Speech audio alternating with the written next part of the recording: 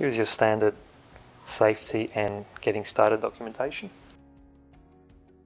The unit is very compact and light, and here at the front you can see the removable sticker with a serial number and the two LED status lights.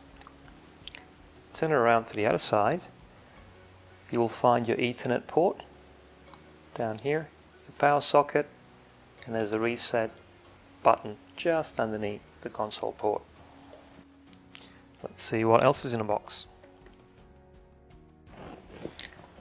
Here we have a 1.5 meter Ethernet cable, which is pretty handy if you want to get started quickly. And we have two types of mounting brackets. So the first type is for office environments with drop ceilings. These simply click into the ceiling rails and the AP is mounted underneath. The second type is for mounting AP to flat surfaces.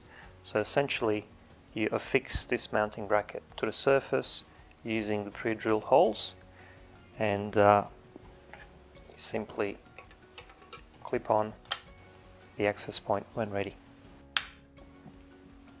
It's very low profile, and that's what it looks like sideways. A very important thing to note is that the access point does not come with a power adapter.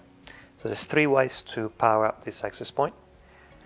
You can simply use an Ethernet cable to connect it to a PoE switch. Option 2 is to use the power injector, also sold by Aruba.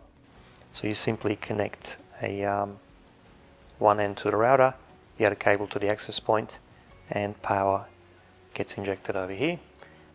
And the third way of powering up the AP is to use the power adapter, which is also sold separately by Aruba. And there you have it, the Aruba Instant-On AP11.